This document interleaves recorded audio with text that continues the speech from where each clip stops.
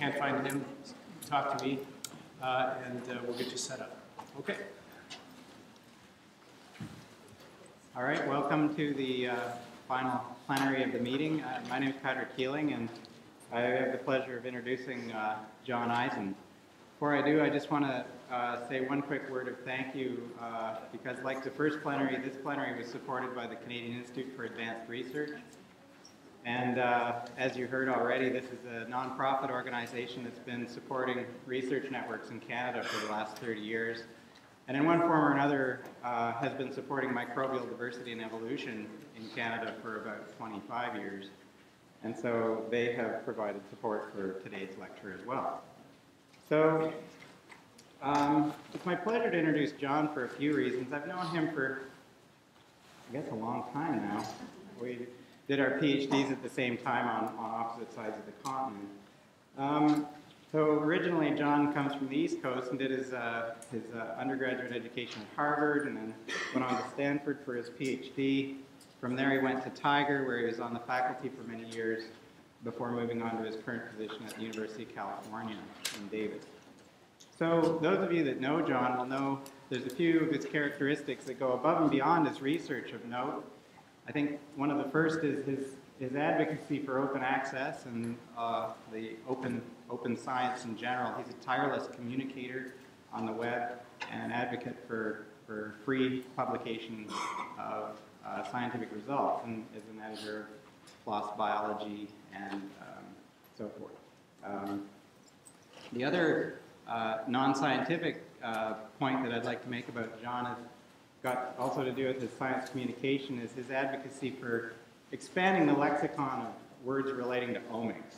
John's blog is an excellent source of information for new forms of omics that he spreads to the scientific community so that those words can go down in permanent history. I just want to bring up a couple that John has highlighted because they're omics that we don't often think about, but John has been responsible for perpetuating them. There's the sexome and the fermentome and the etome, and I'm hoping that today we hear a little bit about other kinds of omics that John can share with us.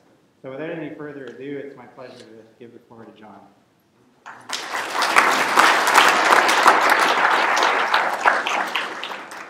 I'm going to kill you.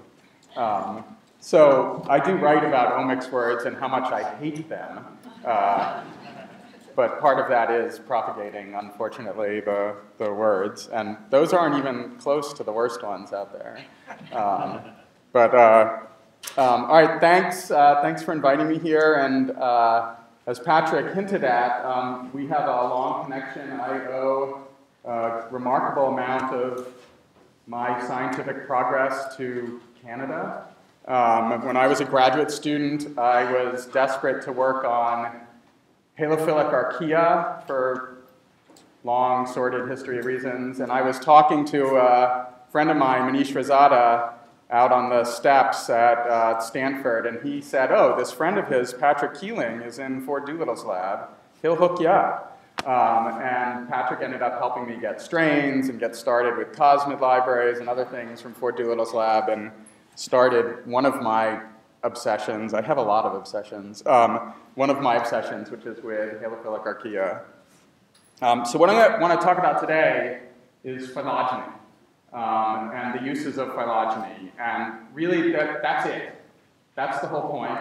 I'm going to give some examples and tell some stories. If anywhere along the way there are any questions, please stop me and ask, because really, I'm here to proselytize about phylogeny, and I want people to understand it. And if I don't get to some of the examples, that's going to be fine. And since I rarely get to the end, thought I would just acknowledge up front, I'm going to be talking about work sort of from throughout my career that relates to phylogeny-driven approaches to analyzing genome and metagenomic data. And this has been supported by a lot of different funding agencies, and I've had an amazing collection of collaborators doing various aspects of this. I'm going to try and mention the people who participated in each of the studies, but I may forget. So the first thing is, I assume most people here know this, but just a tiny little introduction on phylogeny. What is it? So what I mean by phylogeny And what most people mean is just a description of the evolutionary history of organisms, or of genes, or of some biological objects. And this history, if it's simple, can be portrayed in this relatively simple diagram called a phylogenetic tree, which has bifurcation of ancestral organisms or genes splitting into two descendant lineages, and then those splitting into more descendant lineages. Evolutionary history can be much more complicated than that. You can have recombination within populations. You can have lateral gene transfer between species. However you represent it, I'm still going to sort of refer to that as phylogeny, just general evolutionary history of objects, even though in most cases we're going to draw that as a single bifurcating tree. We may either know or ignore or accept that things are more complicated behind that. And the stories that I'm going to tell you of using phylogeny, it doesn't matter per se what the actual tree is. I mean, you want to get as close to accurate to represent the evolutionary history, but if it's a complicated lateral gene transfer related history, incorporating that into your studies is going to be very important. Just as if it's just a simple bifurcating tree, incorporating that into your history. And I've sort of hinted at this, but what I'm talking about applies to species, so you can study the evolution of species, you can study the evolution of genomes, you can study the evolution of genes, and in essence, all of the examples I'm going to give you in some way can apply to any level within an organism. So what I want to do for the first sort of half of this talk is talk about examples of why phylogeny is useful in analysis of genomic data and metagenomic data. That's been most of what I've been focusing on for years, and now that sequencing has gotten pretty cheap and relatively easy to do, phylogeny is still an important approach to analyzing this type of data. So the first example I want to give you relates to phylotyping. Most people here are probably familiar with this because this has been done now for 20 plus years in studies of ribosomal RNA for microbes, pioneered by Norm Pace and colleagues, and the general approach is to go to a sample, grind it up, extract the DNA, run ribosomal RNA PCR, sequence the PCR products, and then to interpret what you find in those samples, you build an evolutionary tree of the ribosomal RNAs that you get, and you compare them to the ribosomal RNAs from other organisms. And so now you have a phylogenetic context for the organisms that you're studying via their DNA. And this is generally called phylotyping. And I've been doing this for a long time. So as an undergraduate at Harvard, I worked with Colleen Cavanaugh on hydrothermal vent symbionts and other chemosynthetic symbionts. This is a figure from my first scientific paper where you could get a paper out of sequencing a single 16S ribosomal RNA gene. Took a year and a half. Kind of sickening what you can do now with sequencing. And the point of this is not just to give a name to an organism. In some cases, you can't do this. But one of the main points of this is to place an organism in its context. So, for example, if you don't know much about the biology of the organism, you can make hypotheses based upon the biology of relatives of that organism that have been studied in more detail. So phylotyping is a very powerful tool for making some types of predictions about the biology of organisms. As sequencing has gotten cheaper and cheaper, we're doing more and more phylotyping, either because we can do more ribosomal RNA PCR because it's so cheap, or now metagenomics, where we go to an environment, grind up a sample, and just shotgun sequence the DNA from the sample. And phylotyping is really important in these types of studies, so you can go through metagenomic data. We did this for the original sort of Sargasso Sea metagenome, scan through it for ribosomal RNA genes, and do the exact same thing you would do with PCR-amplified ribosomal RNA genes. Build phylogenetic trees, place the ribosomal RNAs into some context compared to other ribosomal RNAs. The great thing about metagenomics for phylotyping is it has allowed us, for really the first time, to do broad phylotyping with other markers, not just small subunit ribosomal RNA genes, because it's hard to PCR amplify from a broad diversity of organisms protein coding genes because of the degeneracy of the genetic code. Ribosomal RNA PCR primers work well, but for other genes, they don't work as well. With random shotgun data, you get all sorts of other genes, and you can ask, do I get the same result with these other genes as I get with ribosomal RNA?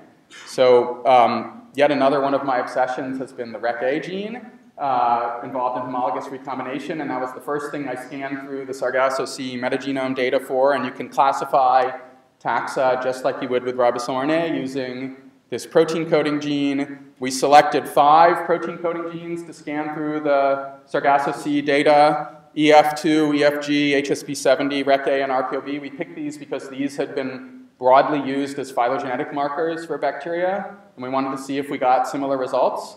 So one thing that you can do with phylotyping that I didn't mention is, in addition to assigning organisms to a taxonomic group, you can count organisms that go to different taxonomic groups. And in essence, you're estimating relative abundance of organisms from the counts that you get of the sequences that get assigned to a particular group. And if you do this for protein coding genes in metagenomic data versus ribosomal RNA genes in metagenomic data, you sometimes get different results. And frequently, the protein coding genes that we've used give similar numbers to each other that are different from the ribosomal RNA genes. And we think that this is due to variation in copy number of ribosomal RNA genes between taxa. So many of the protein coding genes that we were using were relatively even in copy number across taxa, 1 or 2 copies, or occasionally 0. Whereas ribosomal RNA in bacteria can vary from 1 to 15, and if you go into, what are those things with a nucleus? Humans? Yeah, humans. Microbial eukaryotes, the variation is immense in some of them. And so if you can, and you want to get relative abundance data, it's probably better if you have metagenomic data to use single copy genes than it is to use genes that vary in copy number in unpredictable ways. Another use for phylotyping is sorting through the metagenomic data. So one important thing with analyzing metagenomic data is something called binning. You go to the environment, you have lots of organisms in the environment, there's all this structure in the environment, and you blast it apart.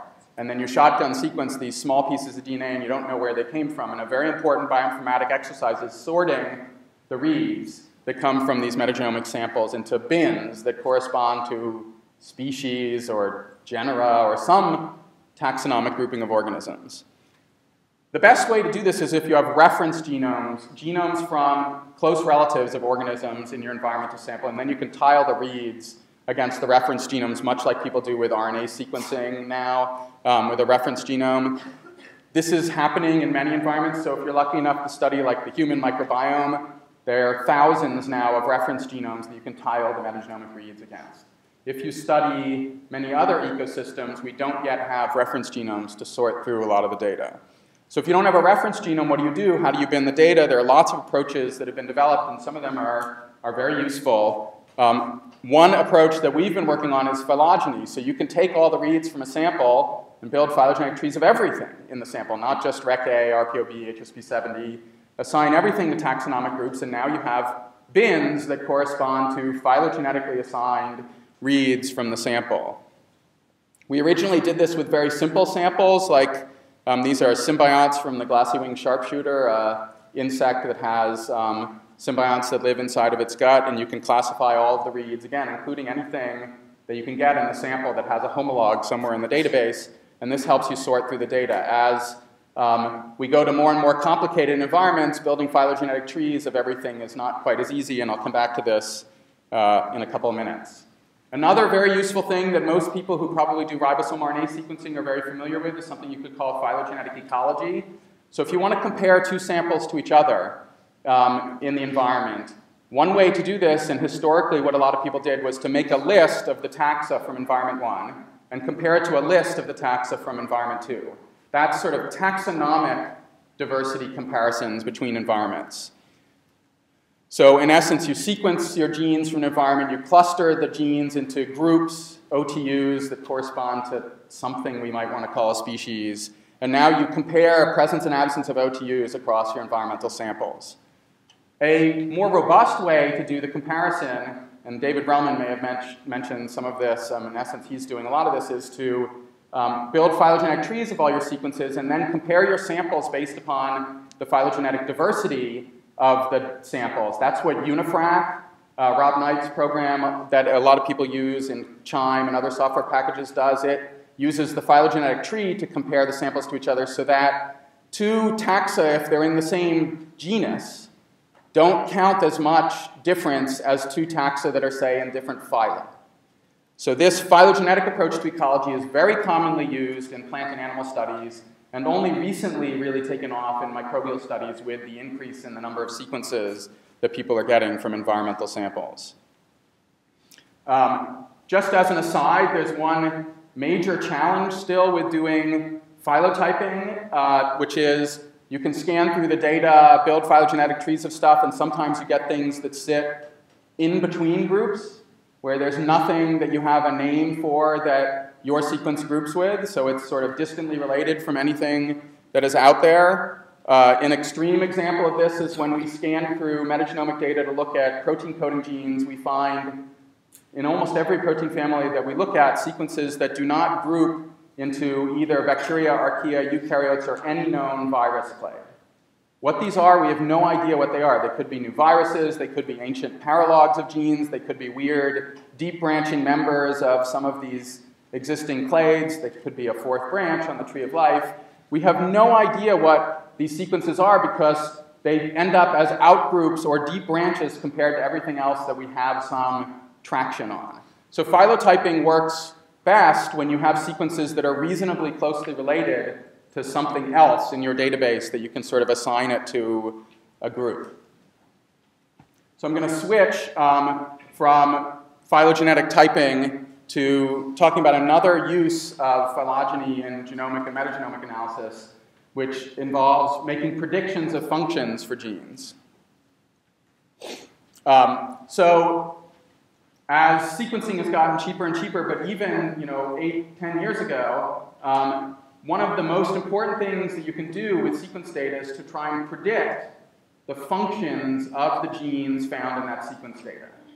As we sequence more and more things that don't have experimental studies associated with them, these hypotheses, these predictions are getting to be more and more important because we're overwhelmed with sequence data. We need to be able to drive experimental studies in the right direction, and these predictions of functions can be very beneficial to guiding experimental studies.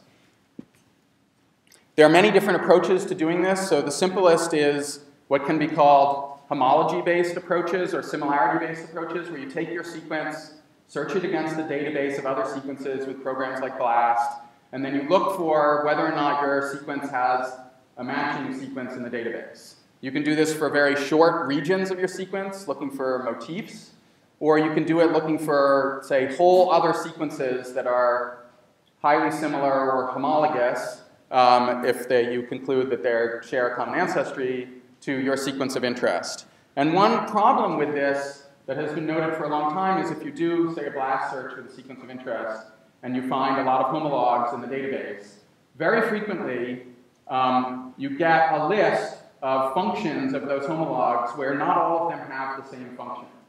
So maybe the homologs have 10 different functions. What do you do? How do you sort through that data and pick a putative function for your new sequence? One way to do this is to just pick the best hit, the top match. That's very disconcerting to people obsessed with phylogeny because similarity is not an accurate predictor of evolutionary relatedness. Things can be very similar to each other, but not be sister taxa in an evolutionary tree. And so one reason to build trees of data instead of measure similarity alone is because of this misleading relationship between similarity and phylogeny. And so I'm just going to tell a little quick story. Do you have a... I don't have my timer running, so... Awesome. I'll never give it back. Okay. So I'm just going to tell a quick story that relates to this. It's an old story, but it's still relevant. So when I was a graduate student, started to become obsessed with genome data, and I was hacking my way through the genomes that are coming out of Tiger, and I kept telling lots of people that we should be building phylogenetic trees of all these sequences rather than doing BLAST searches of all the sequences. And the Helicobacter pylori, that's this organism here, genome was coming out in, I think, Nature. And Rick Myers at Stanford got asked to write a news and views about the genome coming out. And so he wrote to me and he's like, yeah, you keep arguing about these phylogenies. Do something. So find me something that we can tell about in this genome where phylogenies helps. And amazingly, the first thing I looked at, it actually was useful, because I read the paper that came out of Tiger, and there was this really interesting result in the paper, which was they reported that Helicobacter pylori likely had the process of DNA mismatch repair. I'll get back to what that is in a second. Their conclusion was based upon a blast search, this blast search. So they searched one of the sequences in Helicobacter pylori against a database, and they came back with this blast search result where the top 6 hits all were annotated as DNA mismatch repair protein. And so they predicted that Helicobacter pylori had DNA mismatch repair based upon this result. And what I noticed, which was very unusual, was that the organism had this gene, this homolog of the E. coli mut-S, but not a homolog of the E. coli mut-L. And this was interesting. I was working on evolution of DNA mismatch repair. This was interesting because in all organisms that had been found to have this process of mismatch repair, they always used homologs of mut-S and mut-L. So the way the process works is after DNA replication, errors can get put in during replication. The mismatch repair complex scans through the newly replicated DNA to look for mismatches. If a base was put in incorrectly, the newly replicated DNA should be wrong. So it chops out a region of the newly replicated DNA, and that gets resynthesized. And this was found in E. coli, B. subtilis, yeast, humans, Arabidopsis, across the tree of life, in essence, and always required mut-S and mut-L homologs. This was the first organism to have a mut-S, but not a mut-L. To make a long story short, if you build an evolutionary tree of mut-S homologs, it turns out they're not all, the same.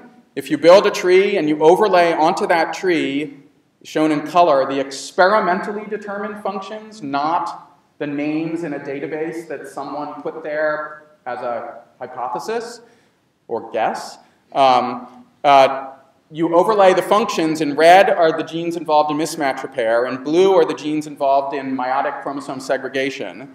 And you can see that there are some clades in this tree where many of the genes are involved in mismatch repair. You might predict that the other members of those clades are involved in mismatch repair. There's a clade over here where none of the genes had been experimentally studied at the time. And this clade is actually more closely related to a clade, to a group that's involved in meiotic chromosome segregation than it is to groups involved in mismatch repair. Here's the Helicobacter pylori gene. It's in this clade where no one has ever studied the function. You might not want to predict that this organism has mismatch repair based upon this phylogenetic tree. The absence of mut-L also suggests that you might not want to predict that this organism has mismatch repair. To make a long story short, it appears that Helicobacter pylori and many of its relatives do not have mismatch repair. So building a phylogenetic tree can help give you context to the presence and absence of particular members of gene families that is much richer than just doing a blast search. So when I did this, I then outlined sort of a general approach, taking a sequence, finding homologs, and rather than just looking at the list of blast search results, building phylogenetic trees of those sequences. And then using the structure in the phylogenetic tree to predict functions for unknown genes. You can use parsimony character state reconstruction methods, for example, to predict functions for unknown genes. Now, I called this phylogenomics. I invented a bad omics word. I apologize for that. It's stuck, unfortunately. I like to think that this was a creative use of phylogeny, but really, all I did was steal it. So this is conceptually identical to phylotyping for predicting the function of an organism. It's the exact same thing, but now applied to gene function. So actually probably works better for gene function. When you do it for organisms, organisms that are closely related on a ribosome RNA tree can frequently have a lot of differences in function, either due to lateral gene transfer or gene loss or evolution of novelty. Function appears to be a little bit more constrained within phylogenies inside protein families than it does among organisms in the ribosome RNA tree. But it's literally the identical approach to phylotyping, but it's functional phylotyping. You can apply this to metagenomic data, so we've done this with the proteorhodopsins. You can apply it to any type of sequence that you can build a tree of and compare the sequences to homologs. So this method, I think, works great, but it fails in many, many, many cases. And the reason it fails in many cases is that if you do a search with a sequence, instead of finding a lot of genes that have different functions, what you frequently find is a lot of genes for which nobody has studied the function, the so-called conserved hypothetical proteins. And if you get this list, you can be very frustrated and say, oh my God, I've got all these homologs, but I can't predict the function of any of them because no one has studied the function of any of them. About a little over 10 years ago now, Pellegrini and David Eisenberg and a few other people described this method called phylogenetic profiling, which is an example of a new approach to predicting functions for genes. That actually, prior to their description of this, there were a few other people that had also suggested this approach for predicting functions. But it's an example of what are called non-homology functional prediction methods, where you try and predict functions based upon some feature other than just the sequence similarity of your gene to genes in other organisms. And the way phylogenetic profiling works is really cool. You take genes of interest, you search them against a database of genomes. You build a profile of those genes. Yes, no, yes, yes, no. Are they found present or absent across these taxa? And then you group genes by their distribution patterns, their profile, across organisms, rather than looking just for sequence similarity to genes of known function. And what you get are these clusters of genes that are frequently involved in the same general function in an organism. For example, we did this for this organism, Carboxytothermus hydrogenoformans, a sporulating member of the Firmicutes. And you can find these great clusters across the sporulating organisms where many of the genes that are found across these organisms are predicted to be sporulation proteins. But many of them are annotated as conserved hypothetical proteins. They're found in all the sporulating organisms, not any of the non-sporulating organisms. You can predict that these genes are likely involved in sporulation based upon this correlated distribution pattern of genes. I'm going to come back to something else related to that in a minute, but this sort of phylogenetic profiling is a very powerful tool for making predictions of functions of genes. So the third example of using phylogeny in the context of genomic studies is sort of a bigger picture example, and it relates to how you pick organisms to do the studies on in the first place. So this is a series of slides I made about 10 years ago now, although amazingly the same phenomenon is still true. But 10 years ago, there were about 40 or so phyla of bacteria that had been given a name to and sort of generally agreed upon as existing. Most of the genomes at the time came from 3 of those 40 phyla: the proteobacteria, the actinobacteria, and the Firmicutes. The actinobacteria are also known as the high GC gram-positives, Firmicutes, the low GC gram-positives. But that's where most of the genomes came from. There were scattering of a few other genomes available from a few of the other phyla, but there was enormous bias in the availability of genomes from across the bacterial phylogeny. The same trend was, and alas still is, true in eukaryotes. We need to fix that, all of you protistologists and folks. The same trend is also true in viruses and in archaea. So there's this incredible phylogenetic bias in the availability of genome data. And so when I had started a small project on this when I was at Tiger that was funded by the NSF Tree of Life program. And then when I moved to Davis, I had an adjunct appointment at the Joint Genome Institute, and we launched what we call the Genomic Encyclopedia of Bacteria and Archaea, where we are explicitly taking the ribosomal RNA tree of bacteria and archaea, walking through it and finding branches for which there are no genomes available or in progress. And if we can culture those organisms, or more specifically, if the German culture collection, the DSMZ, which is our partner, can culture one of these organisms, we will grow it and sequence its genome. And this has been this massive operation at the Department of Energy Joint Genome Institute, along with the DSMZ, involving hundreds of people, the full sort of force of the DOE Joint Genome Institute behind this to sequence genomes.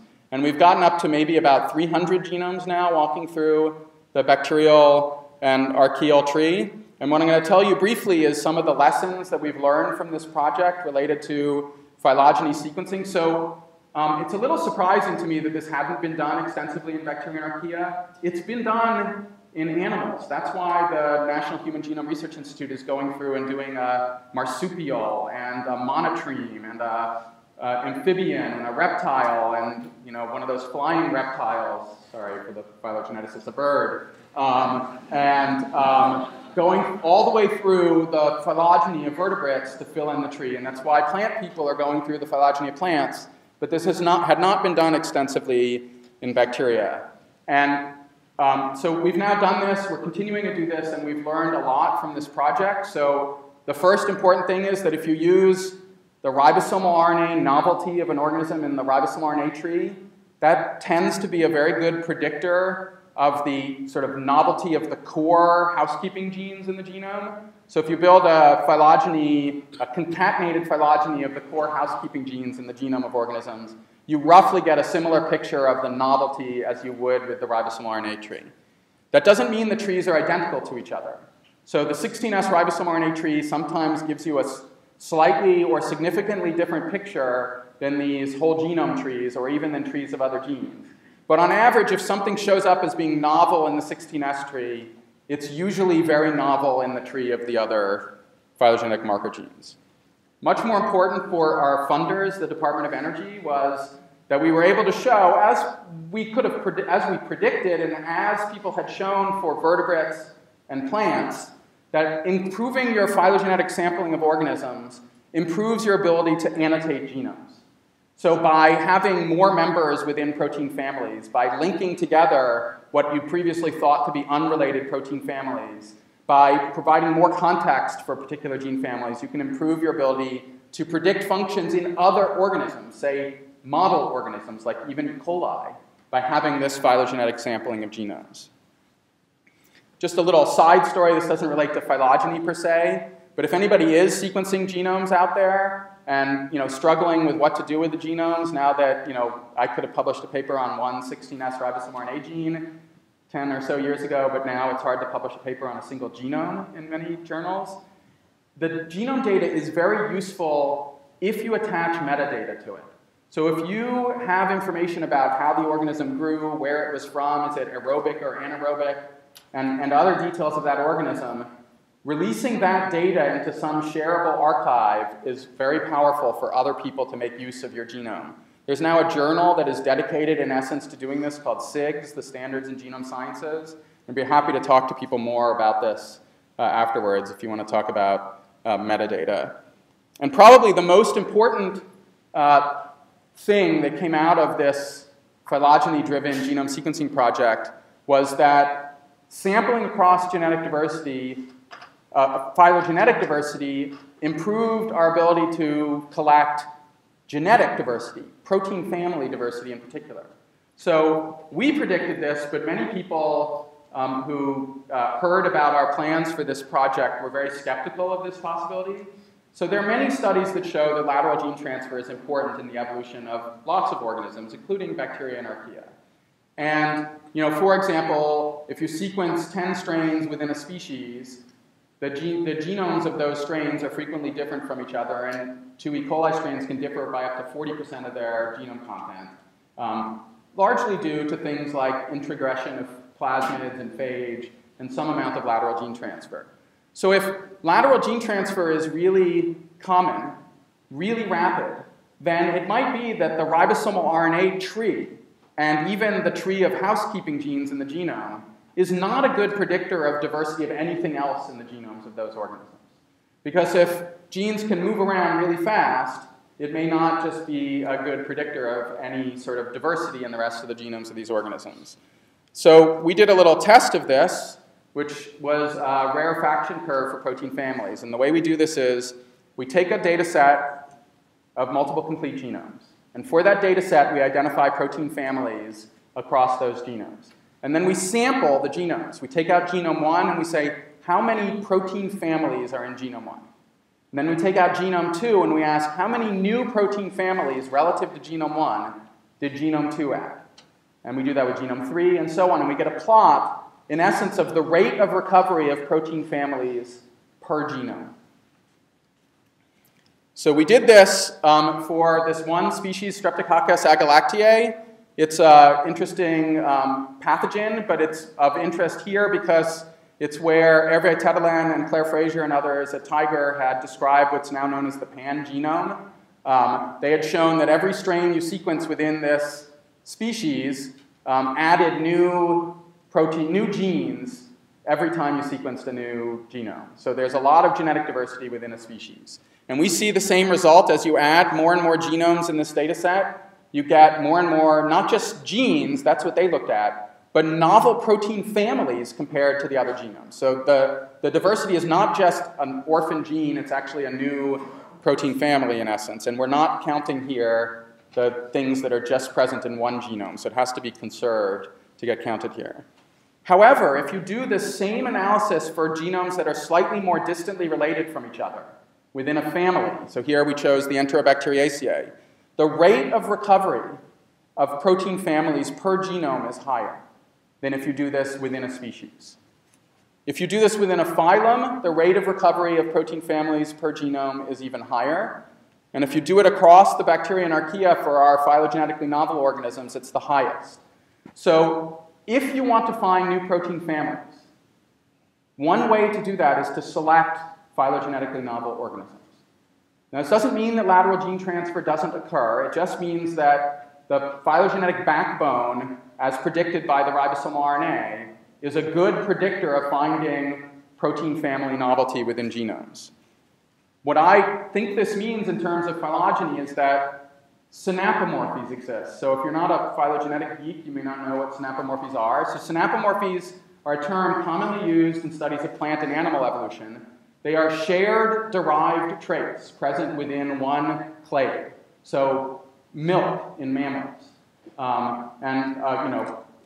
wings, feathered wings in birds, and a lot of other features we find throughout plant and animal diversity. If lateral gene transfer is occurring at an incredibly high rate, we would not expect to find synapomorphies within any branch within the tree of life, but we do. We see certain types of synapomorphies, say, among all cyanobacteria, the type of photosynthesis proteins that they have. It gets weeded out by lateral gene transfer. Things can pick up genes from across taxa, so the synapomorphies may not last quite as long as they do in plant and animal evolution, but they definitely last. So the last thing I want to talk about in terms of this lessons learned is the benefits for studying uncultured organisms. So I'm not going to show you all the details, but we had hoped that the Genomic Encyclopedia Project would improve our ability to characterize uncultured organisms, and it did, but very, very little. So when we tried to classify phylotype reads from environmental samples, we thought improving phylogenetic sampling has got to allow us to better do this. Ribosomal RNA phylotyping works great because there are like 200 million sequences available for ribosomal RNA genes. For Rec-A, the most sequenced bacterial protein, there were like 3,000 sequences. So sequencing genomes is a great way to increase the phylogenetic diversity of other genes from across the genomes of organisms. And even by doing that, we did not improve our ability to classify metagenomic data very well. So it's 9:30, so how much? 5 minutes and then you'll be at 45. Okay. All right, so I lied to you, basically, is what I want to tell you. The methods that I've been describing so far are completely insufficient to take advantage of the new sequence data that's out there. We need to do a much better job with all of our approaches and all of our methods, and what I'm going to do really quickly is just mention some of these. So we need to improve our ability to do phylotyping, for example, to make sense out of metagenomic data. That's both because we're getting massive new amounts of data, because sequencing is getting really cheap, and because the size of the reads that we're getting has unfortunately shrunk, although it's going back up again relative to Sanger sequencing, where we were getting 1,000 base pair reads. We're now getting, say, 100 or 150 base pair reads with Illumina sequencing. That doesn't have a lot of phylogenetic information in it. So we need new methods, and I'm just going to quickly walk through this. I apologize for scanning through a bunch of slides. So one approach for building phylogenetic trees of sequences is to treat each sequence as an island, I would call this. So you can go through a sequence database, build a reference tree of everything in your reference database, and then each new sequence from your environmental sample, you just build relative to the reference tree. So you're classifying the new sequence, but only relative to the reference tree. And that's very useful. It can phylotype your sequence, but it doesn't place them in context relative to each other. We can do that with proteins. We can do that with ribosomal RNA. We've built automated methods to do this. One is called Amphora. I'm happy to talk to people about this later. A much better approach is to try and analyze all of the new sequences relative to each other, not just relative to the reference database. And I would call this most in the family. So if you want to build, if you have an alignment like this, and you want to build a tree of all the sequences, including these ones that I've labeled here, which are from, say, an environmental sample, fragment, fragment, fragment. One way to try and build a tree of these all together, which is what we did for many years, is to just find the sequences that cover at least a reasonable proportion of your full alignment and build a tree of that sort of core of your alignment and throw away anything that doesn't cover a lot of that core. So throw away things that are from outside that set. And that's what we did with the Sargasso data. That's how I built ribosome RNA trees from the metagenomes and REC-A trees and RPOB trees. We sort of constrained it to 3/4 of the full alignment from the reference data.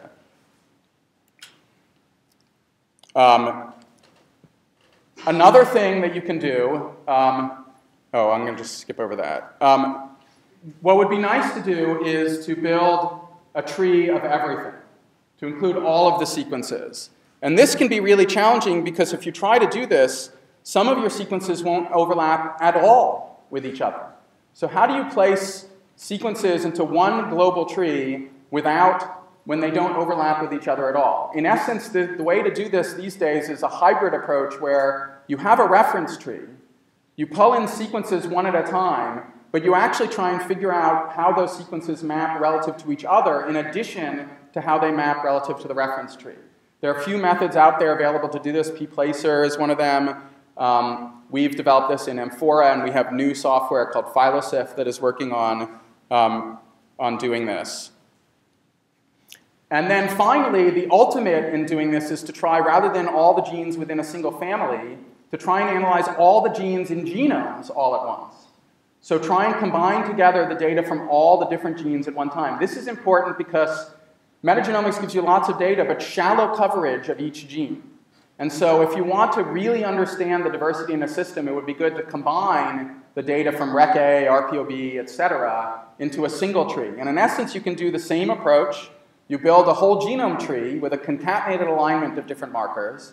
And now you, instead of just pulling different fragments of genes, you can now have different genes anchored into that reference tree, and you can compare them relative to each other. Stephen Kemble, who was a postdoc in Jessica Green's lab, developed a method to do this. We had a paper that came out last year where he used this and then used this to do, in essence, unifrac, phylogenetic ecology, across lots of genes in metagenomic data rather than just with ribosomal RNA data.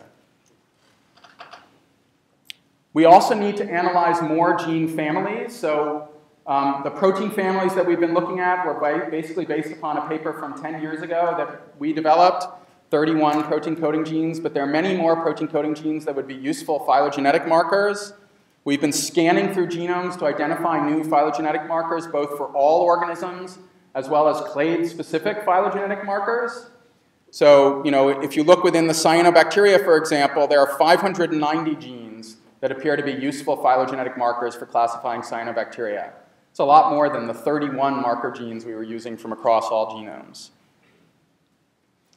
By analyzing protein families, we can also improve our ability to do functional predictions from metagenomic data. So in this case, we need not just phylogenetic marker genes, but all protein families. And as sequence data is accumulating and accumulating and accumulating, it's getting painful to keep up and even have a list of all protein families that are known. So we've been working on automated methods to scan through all protein families, to cluster them into all proteins, cluster them into families using a Markov chain clustering algorithm, and then build hidden Markov models for each of those families and use those to then classify metagenomic data. So in essence, you're trying to automatically go through protein family landscape and find new protein families. And because someone just announced a 1 million genome microbial genome project, everything that we have to do here has to be automated because the amount of data that's coming out is just ridiculous. So we have a paper that's been submitted describing these new protein families. The database is already out there on GitHub. If you want to look at all these protein families, you can have them. Send me an email. The paper probably will be out relatively soon anyway. But we release all the data and all the code for all these things for anybody to use.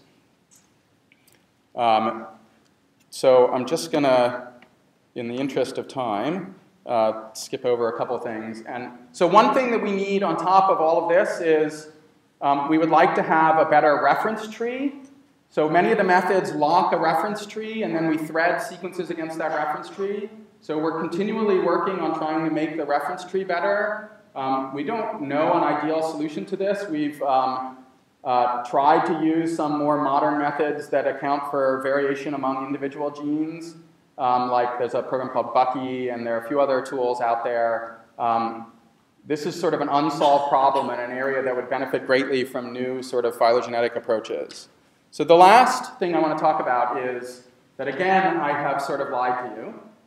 So the Genome Encyclopedia project, we've done 300 plus genomes or so, and we're very happy with these 300 plus genomes. But really, we've barely scratched the surface of microbial diversity out there. So if you look at the ribosomal RNA tree of life, which is growing many new branches every day with new ribosomal RNA sequencing, and many of those branches are actually real rather than chimeras or things like that. But so the ribosomal RNA data that we have is continually increasing. But even if we lock that data, so we locked the data about 3 years ago and said, what is the total phylogenetic diversity in the ribosomal RNA tree? We can count the branch length in the tree. That's this metric known as PD, or phylogenetic diversity. And if we did this at that time, we counted the diversity of all of the sequenced genomes. We sorted them by the most distantly related in this set, so Thermatoga versus Methanococcus or something to that effect. And then many of the genomes are 72 strains of E. coli or anthrax, so they don't add much phylogenetic diversity. But in this space, we measured about 25 units of PD in the sequenced genomes. Our Genomic Encyclopedia project, each genome adds a lot of PD to the data set. That's how we selected the genomes for sequencing. If you look at cultured organisms, shown in this dark gray, we would need maybe about 2,000 more genomes to capture half of the phylogenetic diversity of cultured bacteria. That is happening now, so we're zooming in. The Genomic Encyclopedia project is now zooming in on different clades. We're doing halophilic archaea in my lab.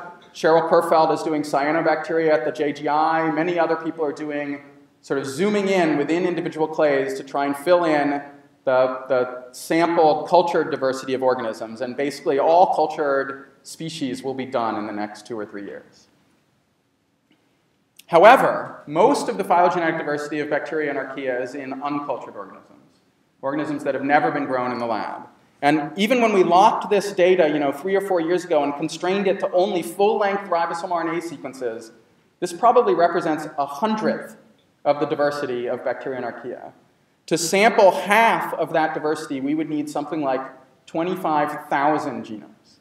And these are from organisms that have never been grown in the laboratory. So how do we do that? How do we get genomes from organisms that have never been grown in the laboratory? It turns out there are a lot of people working on this. You can try and culture them. Or you can apply a lot of diverse methods to try and acquire the genomes from organisms out in environmental samples. The latest that a lot of people are doing is metagenomic assembly has actually gotten better and better and better. Jill Banfield has shown this in many studies recently where they're able to assemble complete genomes of uncultured organisms, even from complicated samples. So we need those genomes desperately to have these broad phylogenetic benefits to things like annotation, discovery of protein family diversity, and anchoring, annotating, finding taxa and metagenomic data sets. There's a big project now, the Genomic Encyclopedia project at JGI has spun off into what could be called the GIBA Uncultured Project, which is being run by Tanya Wojcicki at JGI, and they're trying to fill in the full diversity of bacteria and archaea. And I'll just leave it at this. Sequencing is grand. I love sequencing. That's all I know how to do, pretty much. But sequencing is just the first step. So capturing sequence diversity from across the tree of life is insufficient. We need experiments from across these organisms. The bias that I showed you in genome sequencing is perhaps even greater in experimental studies from across the tree of life. So in order to figure out what all of this genetic diversity means, we need people to start working on these phylogenetically diverse genomes. The JGI actually has an Adopt a Microbe program for the genomes that are being sequenced by the Genome Encyclopedia project. Cheryl Kerfeld at the JGI is teaching teachers how to make use of this data. They run workshops for college and now high school teachers to come in and get trained in how to use the data, and then hopefully some of those people will actually do experiments on the organisms that they adopt. And when this happens, when we have experimental studies as well as the genome data from across the tree of life, then we will have a real sort of rich phylogenetic texture in order to use phylogeny to take advantage of all of this data that's out there. And I will end on that. Thank you.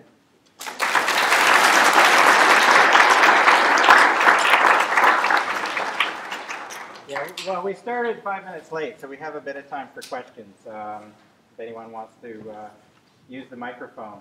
Yeah. I think the microphones work. Oh, great. You're doing a lot of sequencing with the GIBA program. Correct me if I'm wrong, you're only doing it to draft level, or are you trying to close the circles? And what's the advantage of one versus the other? Yeah, so when the question is about whether we finish the genomes. When the project started, all of them were sent to the Department of Energy Joint Genome Institute's finishing teams, some of which were at the JGI, most of which were at Los Alamos National Lab. So all of the genomes were being finished at the beginning of the project, and we finished so far maybe 200 or so of them. During the course of the project, these new technologies like 454 sequencing and Illumina sequencing came out, and finishing genomes stayed expensive. Sequencing genomes became ridiculously cheap. And so the choice became, should I sequence 1,000 more genomes, or should I finish 4? And the decision, not my decision at the JGI, but the decision was to phase out finishing for this project. Important landmark organisms are still being sent to finishing, so the first representative of a major clade is still being finished at, I think, Los Alamos, but many of the genomes are not being finished. They're being taken to what's called sort of cleaned up draft sequencing. So you do deep sequencing with Illumina, maybe some packed bio coverage to get scaffolds to the genome, and then bioinformatic cleanup of the assemblies, and then wash your hands of it and move on. And for this project, so I believe in finishing genomes is very useful. I study the evolution of chromosome structure in many cases, and I really want to know the arrangement of genes relative to each other and the construction of the chromosomes. For this project, for all of the benefits that we argued come for this project, there is no benefit I can come up with for finishing. So I can't argue that for this project, finishing is needed. I mean, there are some subtleties with, if you want to infer lateral gene transfer and you haven't completely cleaned up the genome, it's a little bit complex. But for discovering new genetic diversity, for anchoring metagenomic data, for phylotyping, for all of these things, a nearly finished genome is just as good as a finished genome. Again, for other reasons, I'd like to have a finished genome, but I can't argue with their decision.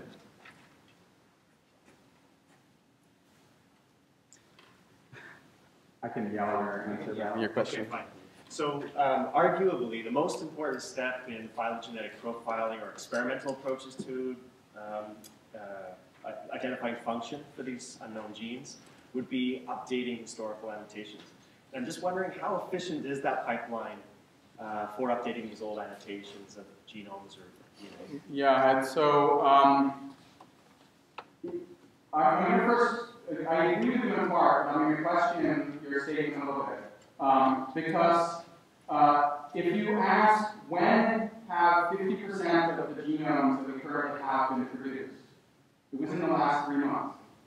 Most of the genome data, even though it's from important organisms that was generated initially, most of the data is from last week, and will continue to be from, and when we provide an exponential curve, everything is recent. So if we had good methods to annotate the new genomes, it would start to take over, and even if we didn't fix the old poorly annotated or just didn't need to update annotation, it wouldn't matter that much, as long as we did a good job with the new ones.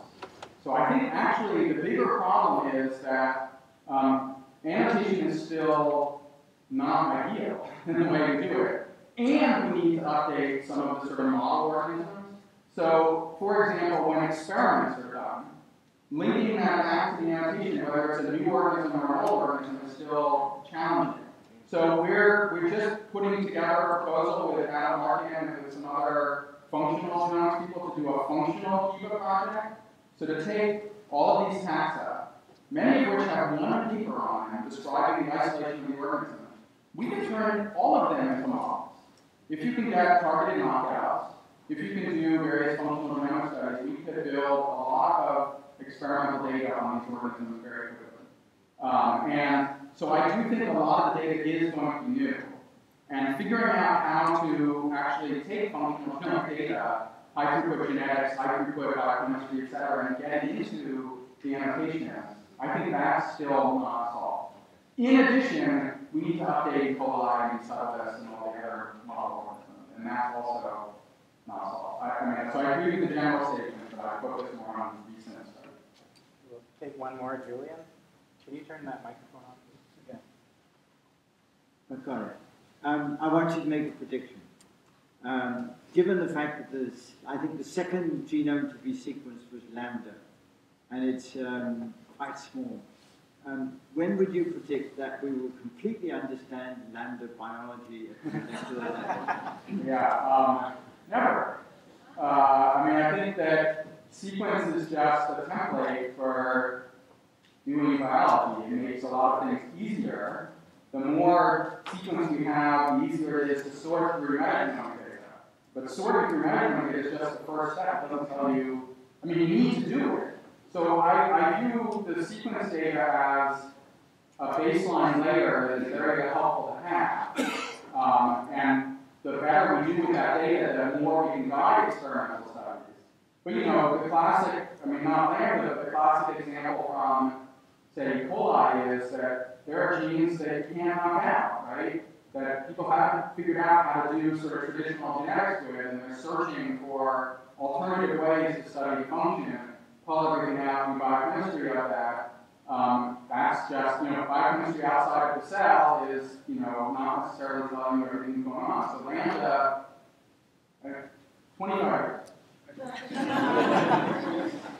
All right, well, that sounds like a perfect closing remark. I'd like